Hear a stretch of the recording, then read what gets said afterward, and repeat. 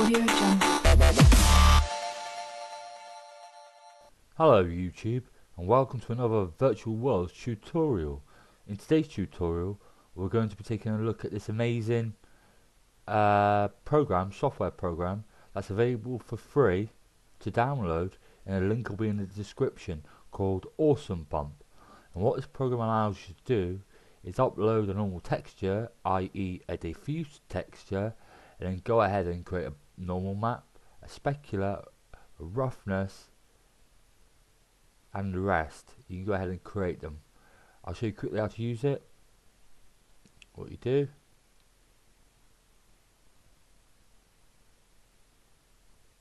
click on this icon up here with the arrow pointing up. It'll open up your dialog window. You just search for a texture. So if I go to desktop, go in here,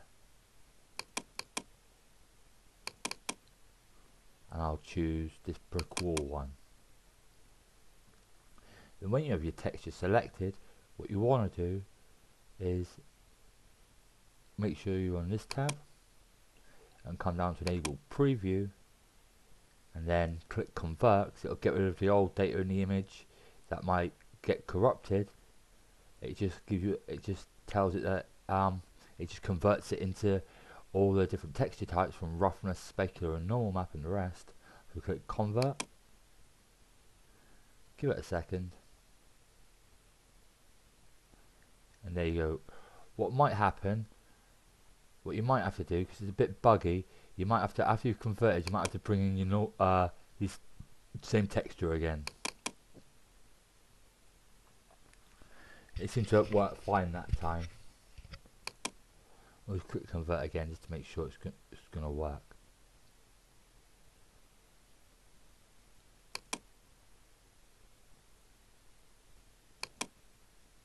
This is your normal map.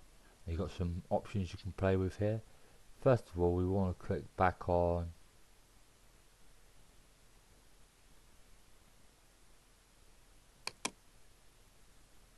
enable, so we don't have that selected. Click on this tab, that's your normal image. This is your diffuse image. This is your normal image.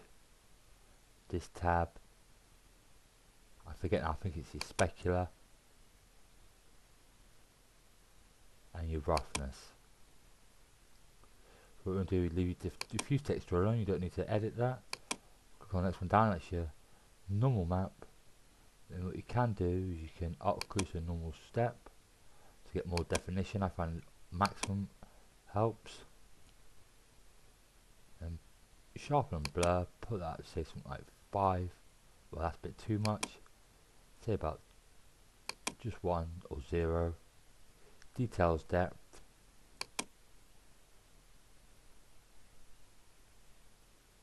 say about 0.75. Then see if this does anything. Enhance details. No, you don't want that. Let's see what on 1, see what that does. 1 will be fine, that gives it more definition. Once you've done that, click down here.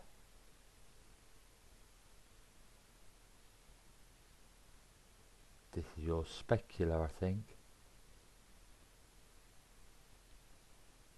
Or maybe your displacement map.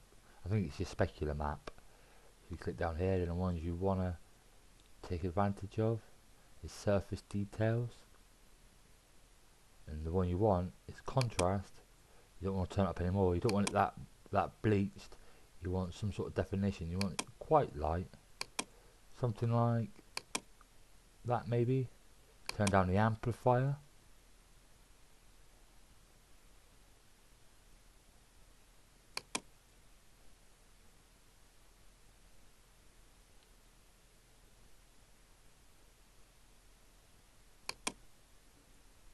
You can feel free to experiment with this.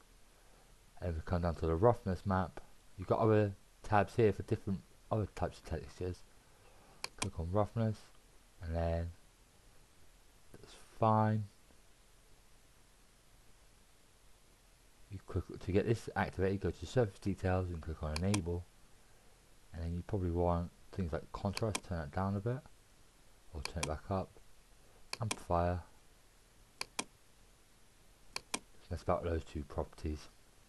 Then when you're ready, click on every single tab that you've created a texture for that you want to export. So you do it in order. You can do it in any order you want.